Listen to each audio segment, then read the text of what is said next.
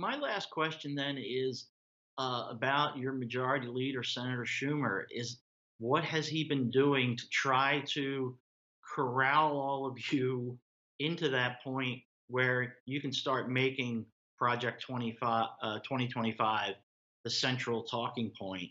Has he been doing much to sort of herd the cattle, herd the sheep? Well, it's must be difficult to be the leader, whether it's in the Senate or in the House.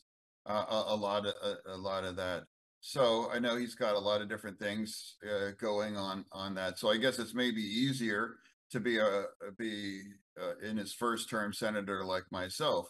But I've just chosen to be front and center on those kinds of issues, whether it was like Israel or the border, and now on Joe Biden.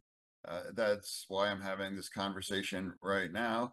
And there are times when that might work against my politics of my party or people.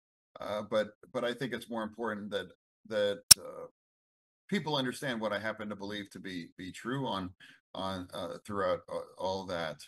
So uh, I just really hope, I truly hope it's like, how many more weeks can that concerted effort to dislodge Joe Biden, how much damage do you want to inflict on a president that has held every line as the only person in this country that kicked Trump's ass in an election?